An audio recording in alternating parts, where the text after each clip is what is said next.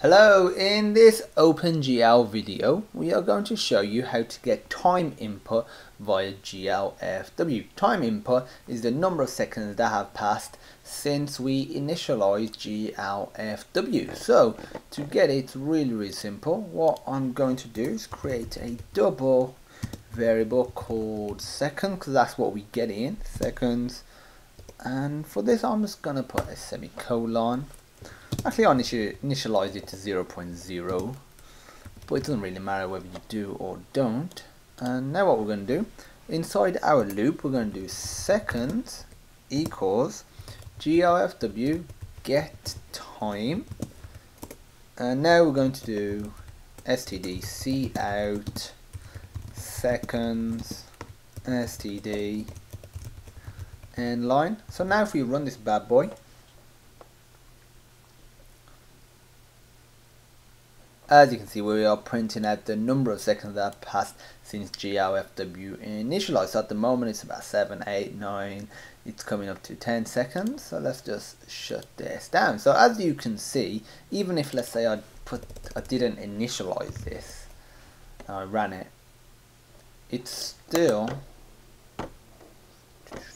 starts at 0, starts close to 0, simply because that's how many seconds have passed since we initialized it.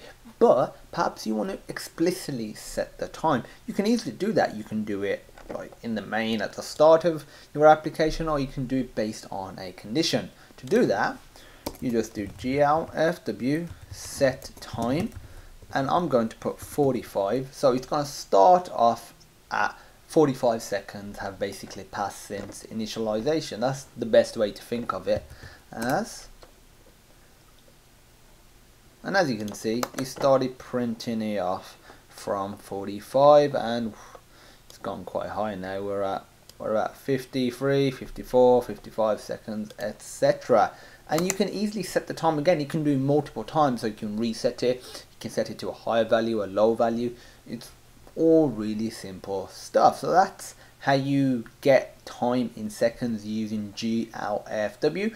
You'll probably use this for some sort of sequencing, timers, clocks, also making sure all the movements and animations are in sync with each other, basically to help factor in frame rate.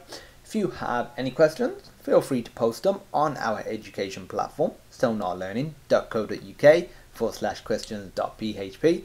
There'll be a link in the description to that, plus there'll be another link in the description to the source code from this video and the source code from every other video. If you like this one, give it a thumbs up, hit that subscribe button, leave us a comment as well, and as usual, thank you for watching, and I hope you have a great day.